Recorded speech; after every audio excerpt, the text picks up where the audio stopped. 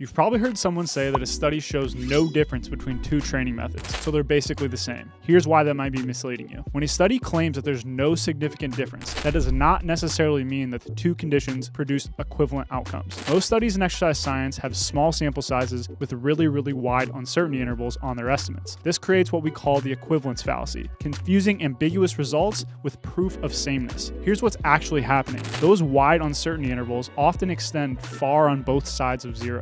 This means true differences are compatible with both the interpretation that A is greater than B and B is greater than A. The study is simply too underpowered to tell us which. It's ambiguous and not conclusive. Before you assume that two approaches are the same based on one study, check if the precision of the results is high enough to suggest they're truly equivalent with a sufficient margin, because most aren't. This is exactly why meta-analyses in our field are so valuable. They combine multiple studies to give us clarity that individual studies lack. Hopefully this helps you to stop falling for the equivalence fallacy, and be sure to follow along for more training insights without the hype.